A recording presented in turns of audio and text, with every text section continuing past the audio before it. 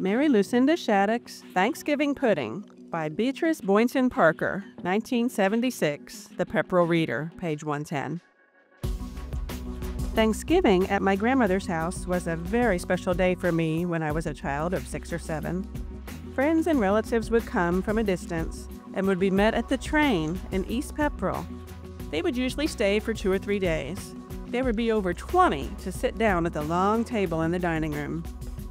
At this time, my grandmother was in her 80s, but she still ran her own kitchen and did most of the cooking, especially the baking.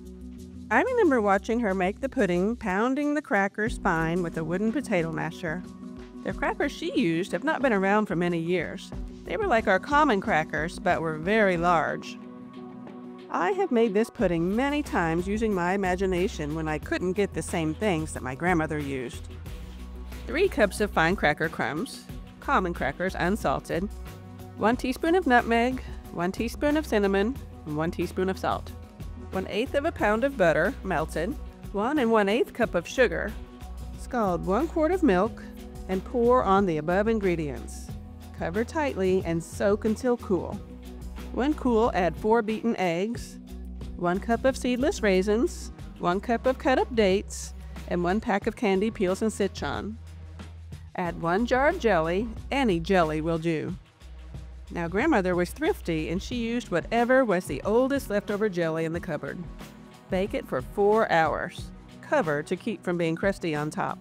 Stir about every half an hour. I start the oven at 350 degrees, and then when it starts bubbling, I turn it down to 325 degrees. Don't be discouraged at the light, sloppy-looking mess that you put in the oven. It turns out dark, brown, and quite stiff. The pudding can be served warm with whipped cream or vanilla ice cream, but the best is a hard sauce made with creamed butter and confectioner's sugar, moistened with a little brandy or rum.